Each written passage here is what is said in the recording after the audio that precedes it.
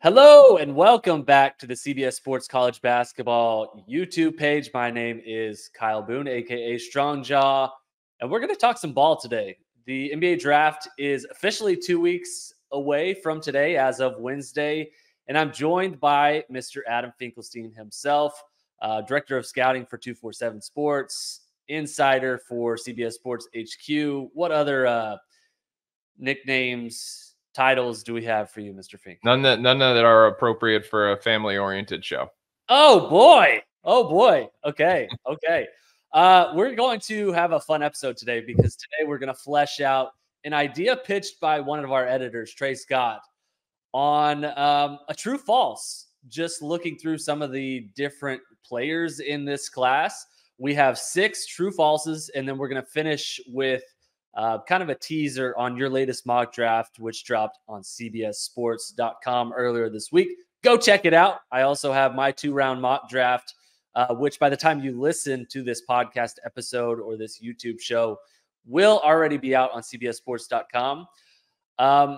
Let's start here with the first true false. And I will pitch it straight to you, Mr. Finkelstein. True or false? And you know how true or false works, okay? So you're going to pick either true or false, and then you're going to explain why you believe one way or the other. And I will offer a rebuttal or I'll offer an agreement. True or false, Donovan Clingan is worth the #1 pick in the 2024 NBA draft. False. And it's not a statement about who he is as a basketball player. It's a statement about the market. And I believe if Atlanta decides that Donovan Clingan is the player they want, they would be able to trade down, get him slightly lower in the lottery, and pick up another asset. This is something that I talked about in my mock and also yesterday on the 247 Sports show. But it's a strategy we've seen before. We saw Boston do it very famously when they didn't want Markelle Fultz and they wanted Jason Tatum. Last year, it was more subtle, but we saw Indiana do it when they wanted Jarris Walker and they swapped with Washington, moved down 1 slot, picked up an asset. So I think if Atlanta decides they want Clingan, they can get him and pick up another asset without having to take him at #1. What do you think? No, I like that. I'm gonna swerve and go the other direction. I think he is worth the #1 pick. I think there's 3, maybe 4 players in this class who I could make a case for being worth the #1 pick: Zachary Rissache, Alex Sarr, Donovan Clingan, and Stephon Castle. And I did kind of our prospect capsules for CBS Sports, and that will be live on the prospect rankings landing page probably in the next week. But doing that, I actually had to hand out like ratings for each player. Yeah. 100 through 96 is a future Hall of Famer. 95 through 90, future All-Star. 89 through 85, high-level starter, so on and so forth. So you started at an 89 in this class or what? Yeah, basically. Like there's not any 96 or above, I'll tell you that. But I ended up having Clingan like very, very high and pretty close to where I have Rissache, Sarr, and of course Castle, who I'm higher on than most. Where is he on your big board? Because he was lower a month or so ago, right? Yeah, so I have Clingan. I have Castle right now at #2. Okay. And Clingan is at #4. Okay. So this was a useful exercise for me because I felt like, okay, I really don't value the center position a whole lot when I'm just evaluating prospects just in kind of a vacuum. But I have a whole lot of confidence in projecting Donovan Clingan, and I think he has potential to be an all-star. Like the defense is going to translate. I think his high-end outcome is like a potential Rudy Gobert type defensive anchor. And, you know, I think I find myself prioritizing guards just in general because of how the NBA is structured right now, guards and wings, because of how the NBA is played. But Clingan, I think there's a whole lot of confidence that like at worst, he's going to be like a really high-level starter, I think. So the floor there for Donovan Clingan, I think, is very, very high. And then if he's able to add the shooting, able to add some more dynamism on offense, then I think you're potentially talking about the #1 player in this class. I would not take him with the #1 pick. But, you know, if Atlanta just decided, hey, look, we're not even going to trade down and pick up assets and take Clingan at, say 3 or whatever. We're just going to take Donovan Clingan at number 1 because we think he's the best player. I wouldn't totally be terribly shocked. And I think he could end up being the best player from this class. So true. I do believe he is worth 1 pick in this class.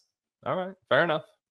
Okay. Let's move on to another UConn guy, Stephon Castle, who I think we're both high on, have been high on throughout the draft process.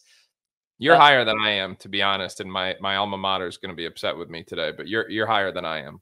Okay, good. So I'm curious to see how you answer this question. Is Stephon Castle a point guard? Well, we got to phrase it like a true false, right? True or false? Is he a point guard? True?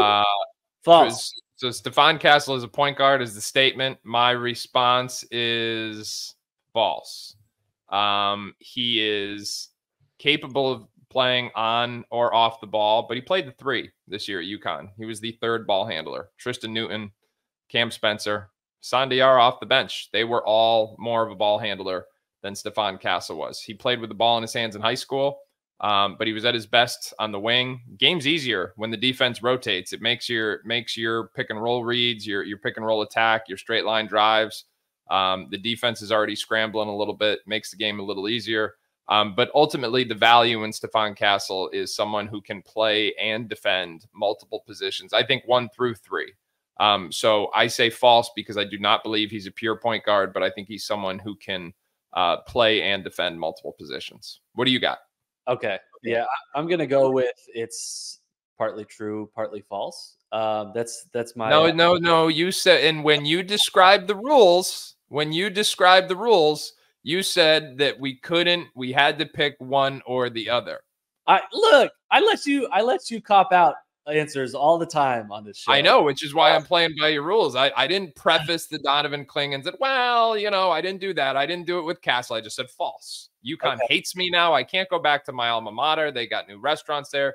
They got the UConn Dairy Barn. Have you ever heard of the UConn Dairy Barn? I can't go there anymore because of this podcast. And now you want to hedge your bets. Does it sell ice cream? What is the UConn? Yeah, big time ice cream. Yeah. Okay. I'm a huge ice cream guy. Chocolate ice cream. Come on over to stores, man. Yeah, you're going to be welcome there after this pod. Whew, let me make a quick trip over there. Yeah. Okay. Stephon Castle's a point guard. I think he is. And look, he's not like, I don't think he's going to be a primary number 1 option, but I don't think it really matters. I think you're applying labels to someone who, in the NBA, like there's a lot of positionless basketball going on. And I think Stephon Castle, his defense is amazing. He was consistently, picking up the best offensive player on the other team for UConn this season, a team that, oh, by the way, won 37 games and won its 2nd consecutive national championship. Castle showed some offensive playmaking. I think he has some untapped vision. Is he going to be the number 1 playmaking option? No. And, if the answer is no, then maybe my answer should be false. He's not a point guard, but I don't think it really even matters. Like I did a comp earlier this week for HQ where I think he could be like a Drew Holiday, someone who's really, really good on defense, can consistently pick up full court and just be a total pain in the neck on defense. And then offensively, like there's some playmaking. Drew Holiday is a really good passer. He's someone who can create off the dribble and distribute at a high level. I'm not necessarily sure that people see Drew Holiday as like a true number 1 point guard, but his playmaking, his passing is absolutely point guard-esque. And so that's where I think Stephon Castle, like if he hits his ceiling, he could be like a supercharged version of Drew Holiday. So I like that. That's in part why I'm very high on Stephon Castle, and obviously becomes Drew Holiday. That's a tremendous like career outcome for him, I think. Yeah. All right. I like that. That's a good case. Okay. Thank you for not letting me cop out on that. I really tried hard, but yeah, I had to pick one. Hold the line over here. Trying to hold the line. I know. All right. Number 3, Reed Sheppard. True or false? Is the best shooter in the 2024 NBA draft class. Man, can I cop out on this one? Please. What? Please do. I'll let you for a second, and then I'm going to call you. All right. So here's what I will say. If you only watched him in Kentucky, your answer is true. You're citing the shooting splits, the movement shooting, some of the tough shot making, all of which are 100% valid.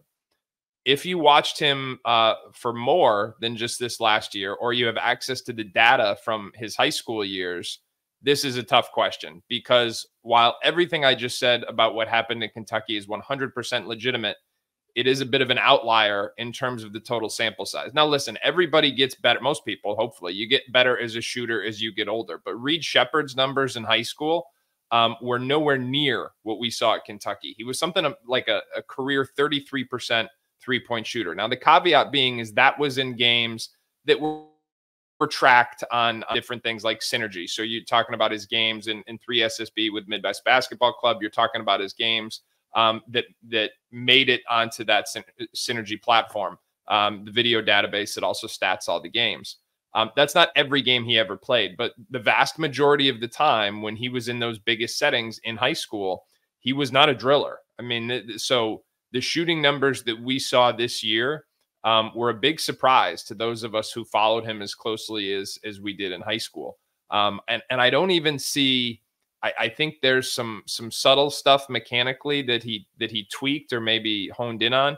But more than anything, I think it was about confidence and just playing in rhythm and not worrying about like having to live up to a reputation. So I know I just went on that rant about having to hold the line. I don't know is the answer if he's the best shooter or not. I'm tempted to say false until the sample size proves otherwise. But truth be told, when he started shooting the ball at this rate in November and December, I never thought that it was sustainable, and it proved to be sustainable. Yeah. Better shooter as you get older. I found that is absolutely not the case. Man, I played some pickup basketball last night, and I think I just threw so many bricks at the backboard. I mean, you can get the quirks, right? I mean, we could go on like a deep dive, like a Johnny Davis, like, and several others. I mean, you can get the shanks, I think, right? That's what they call it in golf. You can get the shanks, but most of the time, guys get better as a shooter. Yeah, maybe that's true. No, I think the Reed Sheppard shooting numbers are pretty hard to ignore. Obviously, I did not scout him in high school. We leave that to your expertise. So I think it's worth taking into account the full picture of what he has been prior to college. But man, what he was in college was pretty dang good, right? I mean, yes, it was. He rated in the 100th percentile according to Synergy in jump shots as a true freshman at Kentucky. And maybe there's something to the fact that he had the pressure taken off of him somewhat. He came off the bench almost the entire season for Kentucky. He played next to Rob Dillingham and Antonio Reeves, which took a ton of attention and pressure off of him. DJ Wagner was supposed to be the guy at the beginning of the year. Yep. He was 99th percentile on catch and shoot, 99th percentile on dribble jumpers. He made 52.1% of his three-pointers, which, of course, led college basketball. I think, that being said, I think the answer is false. I'm going to agree with you, because I was watching some Jared McCain, and maybe I'm deep in the Jared McCain wormhole at this point, but I think it may be Jared McCain as the best shooter in this draft, just based on his ability to be a true knockdown movement shooter. McCain does an excellent job of kind of sprinting to his spots, getting square, and then just firing. Just quick. It's terrific. McCain has terrific balance in his mechanics. His weight is always equally distributed. Even when he's on the move, he's got a way of getting his feet set and being straight up and down. That's impressive. I agree with that. Yeah, that like absolutely stands out to me. He never looks like he's forcing it. Even when he's uncomfortable, he looks comfortable. And just is always able to square his shoulders off the catch. I think he keeps it in the shooting pocket and then unloads. Reed, when I watch Sheppard off the catch, he's not quite as quick. He's not quite as rhythmic. He brings it down a little bit before he's unleashing. And those are like, maybe like small tweaks that Sheppard can make. And certainly if you look at the shooting numbers last season, Reed Sheppard was a better shooter than Jared McCain. But I think in the NBA, I believe Jared McCain will end up being a better shooter than Reed Sheppard. So I will go false here. I believe Jared McCain is the best shooter in the draft. I like it. Good. It's debatable. I think we can end on there. It's debatable. For sure. Yeah. Let's move to the next one. Number 4, Bronny James will be the number 17th pick in the 2024 NBA draft, or he will be a first-round pick. So either he's going to the Lakers or he'll go somewhere in the top 30 picks. False. 55 to the Lakers. Plain and simple. Okay, false. I think he goes in the second round, but I'm not going to spoil it. You got to go check out my 2-round mock draft on CBSSports.com. Do you have anybody else but the Lakers taking him? I know. I do. Do you really? Yes. So that you recognize that team will never again be able to sign a player from Clutch ever again, right? Okay, here's my teaser for my mock draft. Okay, can I go look at this now? Go ahead. I'm clicking while you do this. You talk. It's not even published yet. Okay. But I'm just projecting that Bronny takes his talents to South Beach. I'll leave it at that.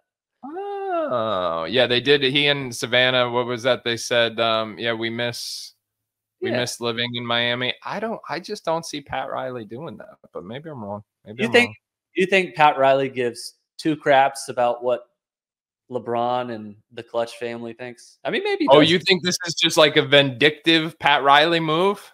No, I think it's legitimately that's juicy basketball decision. Like he just was like, you know what? I like LeBron. I like Bronny James as a prospect. I don't care that it's going to make some people mad. We are one of the best developmental franchises in the NBA. We have one of the best coaches in the NBA.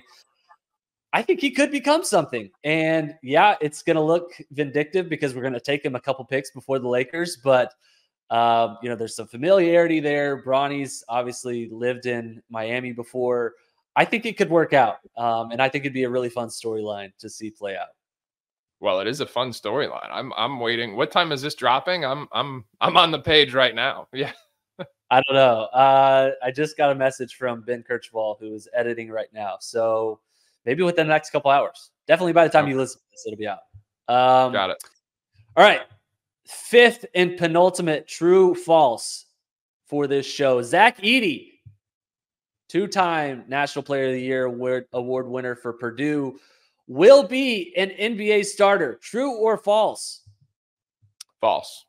At least not consistently. I think it's possible, but I think it's going to depend on how the game itself evolves. If we see a game that slows down, gets more physical, and starts to be played inside out again, then I think he's got a better chance. But based on the way the NBA game is constructed now, and this is even recognizing that I think the pendulum is swinging away from freedom of movement and things like that. If you're watching these NBA playoffs, there's a lot of contact in this game again that was not necessarily allowed in the last 2 or 3 years. So it's getting more physical. But I think Zach Edey is ideally suited to be a backup big man who can give you about 12 to maybe 20 minutes a game. And I recognize he played all 48 down at the NCAA tournament, but is going to be exclusively a drop coverage big man. So that means that if you want to guard pick and roll any other way, he can't be your 5-man. So it really limits the versatility and your options if you're coaching him. And if you have a defensive system that's predicated on any kind of change of pace with your ball screen defense, Zach Edey is going to limit that. So that's the basic reason. I love Zach Edey. Let me just say this because I know you're a big fan and you're probably going to say true. So let me just say, I think while I'm skeptical that he's a starting center in the NBA, that has more to do with the NBA style of play than it does with Zach Edey, because I think we need to give him a ton of credit for the continued progression he's made. He just keeps getting better year in and year out. And most of all, I think that is related to his conditioning, because for a guy that size to be able to log 40 minutes a night in the NCAA tournament deep in the season for Purdue was exceptionally impressive. So this is not Zach Edey hate. I think I've answered false to all of these. It's just a commentary about the importance of being able to guard ball screens in different ways in the NBA. Yeah. I co-signed everything that you just said. I love Zach Edey as a prospect. I loved watching Zach Edey and covering Zach Edey as a player at Purdue. I'm not entirely confident that he's going to be a starter in the NBA, and that's not a knock on Zach Edey. I just think, when I did my grading system, he fell somewhere between 80 to 84, which is starter, not high level starter, but starter. He dropped on your board, right? I wouldn't say he's dropped. He's consistently been like in the 20 to 30 range. Okay. Okay. I thought he was higher. My bad. I've had him mocked a few times, like anywhere between like 14 and 25. Okay. Just because I think the NBA may be higher on him than maybe I am. But I have him graded as basically a part-time player, which is 79 to 75. Like, I think he can be a useful rotation piece. I think he's probably more of a like specialty type player, a specialty big, someone who's going to dominate inside. There's obviously some limits in terms of his movement skills, what he's going to be able to do when he's sliding his feet and defending out in space. But you know, I still buy the fact that, you know, maybe his game doesn't seamlessly translate. Maybe he's more of an old school big man, but there's a lot of stuff he does really, really well that I think some of it's going to translate. He's not going to be a future starter, someone who's going to be an all-star, but I do think he's going to be a useful NBA player. And probably a lot of people are just writing him off in general entirely, just because the fact that he has more of an old school game. I'm definitely not of that belief. I think he will end up having a decently fruitful NBA career, just not buying that he's going to be an NBA starter. Okay. I think we're on the same page there. I like it. Number 6, last true false, and then we'll get to your latest mock draft here. The best player in the draft will end up being the number 1 pick. Now, that's not always the case. This is a surprise question. This was not on the schedule. False. I'll take the field. Okay.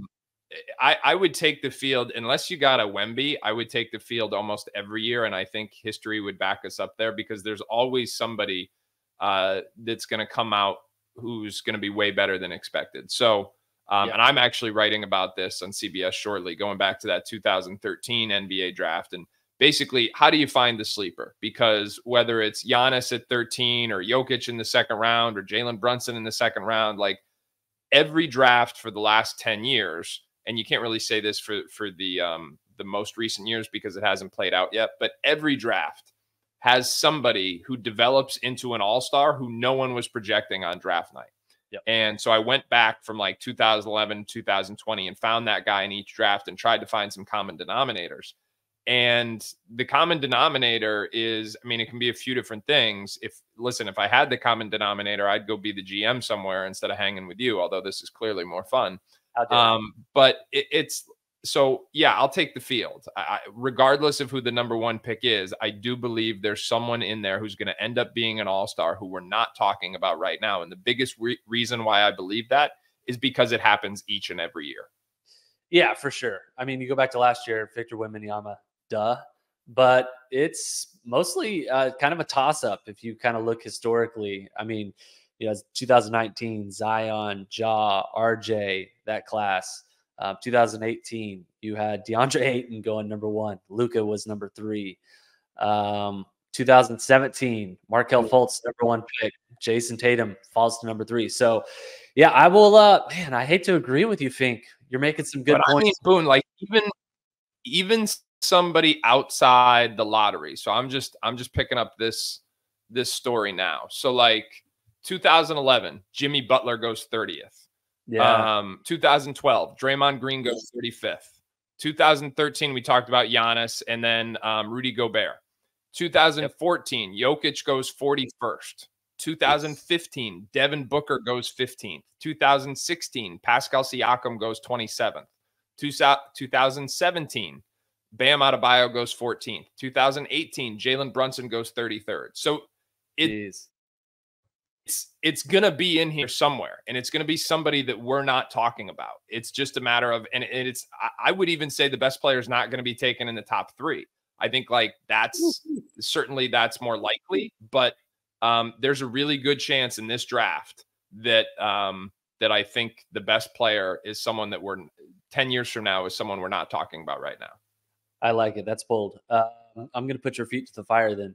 Who in 5 years we look back in this draft class and say, oh, he was actually the best player and he went not number 1. You could say, you know, Alex Sarr at number 2 or Cody Williams at 15. Who's your get out your crystal ball and tell me who you think is going to end up in 5 years being the best player from this class?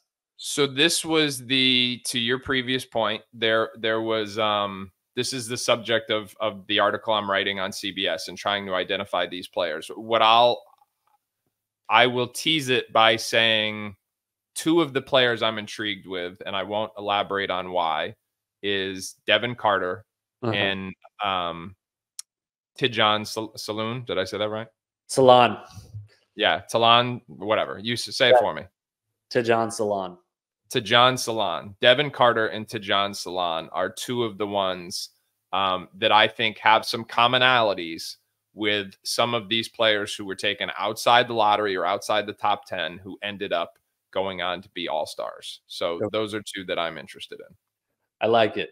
I like that a lot. I will go with Stephon Castle, my boy, my large adult son. I think he will end up being the best player from this class. He's not the #1 pick in this class, but by golly, in 5 years, we will say, whew, Kyle was right. He was the best player in this class. I hope that's right. Gosh, please clip this for next. Somebody hold his milk. Oh, man. Oh, man. Please, please, please. All right. Last question here, Fink, and we'll get out of here on this. You have a mock draft that is on cbssports.com. It is already published. My mock draft will publish later today. You've got some spicy stuff in your mock draft. You think so? Yeah. I mean, everything's spicy. I love all mock drafts. SAR #1. You have Donovan Clingan at #2. Risa Shea falling to 3. Tell me, of all 30 picks, who your favorite fit is of your projected mock draft that is now up again on cbssports.com. So, let's go outside the top 5, so to speak, and let's talk about Bub Carrington, because Bub Carrington, and if you go back on this very channel, you can watch our breakdown of the best guards in the draft. We didn't even talk Bub Carrington. Yeah. And I think Bub Carrington is a name that has consistently risen in the draft process in terms of what teams think throughout the last couple of months. And specifically at the NBA Combine, we heard a lot of things about Bub Carrington. And I think that Orlando is in a position where you look at some of the people they've drafted in the backcourt in recent years. They've got Markelle Fultz. They obviously didn't draft him in Philadelphia, but they've got Fultz. They've got Cole Anthony. They've got Anthony Black. They've got a lot of young guards there. Jalen Suggs is probably the only one who's like, okay, we see him as a long-term starter based on the jump he made last year on the defensive end of the floor, first and foremost. But who is that next guy? Bub Carrington is not ready yet. He's not going to come in. He's someone who's probably going to be in the G League a little bit next year. But long-term, when you start projecting him out, the size, the gains he made last year at Pittsburgh, this is a player who was way better last year than I or anyone who saw him in high school could have ever expected. And as I've talked about on this show before, that is a huge indicator for me, the rate of improvement. When I see someone making huge strides year in and year out, I'm projecting on that growth to continue. And so Bub Carrington, I just think, is going to have a linear development for years to come. And I think Orlando is a place where they've taken a lot of swings and trying to figure out who their guards are of the future. But Bub could make a lot of sense lining up in that spot. I like it. Yeah, I like it. And he's up to #18 in your mock draft. Not someone who entered the season as a projected future first round, but had a great season with Pittsburgh as a freshman, now one and done. I'm going to go with my favorite fit as the pick right before Bub Carrington. #17, Tristan da Silva to the Lakers. And, he's 6'8", combo forward, averaged 16 points per game last season for Colorado, shot 40% from 3-point range, and was really, really good in the NCAA tournament for the Buffaloes. The Lakers obviously are in win now mode forever. And, so long as LeBron is there, I don't see them hitting the reset anytime soon. He's someone who I think could be plug and play. He's really dynamic as a scorer, as a shooter, great size. I think defensively he'll hold up well. So I think that's a really good fit. I would also highlight here Nikola Topic falling to #12. I think that's an interesting pick in your mock draft as well, to the Thunder. This is a guy who's #5 on the CBS Sports Big Board right now. It's not updated post ACL injury. He has a partial tear of his ACL in his left knee, which, as we wrote on CBSSports.com earlier this week together, could impact his draft stock. But, I think if you getting a potential top 5 prospect in this class at number 12 in your Oklahoma City, you might jump on it. He's one of the best playmakers in this class. Next year might be a redshirt year for him. But OKC doesn't have a ton of holes to fill. And if they do, I think they could fill them in free agency. And then, a year from now, they're looking at Topic as, a guy that you can throw into a really, really deep rotation. So, yeah, both of those, I think, are they can afford to wait on him, Boone, too. You got a lot of general managers in this lottery who kind of need to show progress to their owners just for their own kind of, job status. So OKC, Sam Presti's not one of those guys. The OKC roster, like, they can afford to stash this pick and say, you know what, go get the surgery. We'll see you in a year. They did it with Chet Holmgren. Obviously, that wasn't a choice, but they don't have any holes any glaring holes that they need to address in their rotation next year. And the other thing that I really like about this fit is that he gets the paint touches that OKC likes. And if Josh Giddey isn't like the long-term solution there, like, I don't want to say he's just like Giddey because he's more of a point guard, but he's got that backcourt size and that versatility where he could plug a very similar role and potentially move in for Giddey if they ever end up dealing him. Yep, absolutely. And the Giddey situation is going to be interesting because I believe he will be extension eligible in the near future. So OKC will probably have to make some sort of decision on him relatively soon, I would imagine. So that kind of adds an element of, maybe they take a swing and go for Topic as well. There's some interesting other prospects out there. My mock draft has Kyle Filipowski because they need size. They need some more shooting. Yeah, that could be real. I've heard they like him. Yeah, Jared McCain would be an interesting one. He was apparently spotted in Oklahoma City this week. Deron Holmes, OKC fans love him. I think that would be a little bit high for me, but yeah. I like Deron Holmes quite a bit. I think that would make a lot of sense. So it's going to be interesting. You can find Fink's mock draft, again, on cbsports.com. My mock draft, by the time you listen to this, will be on cbsports.com. Mr. Finkelstein, thank you for hanging out, talking ball with me. Boom. Let's go. That's it for today. We will catch you guys next week. Be sure you are subscribed to the CBS Sports College Basketball YouTube page. I got to do that. Hold on. Do it now. Yeah. Do it now. Come on. It's really easy. Yeah. All right. Done. And we'll see you next time. Take care.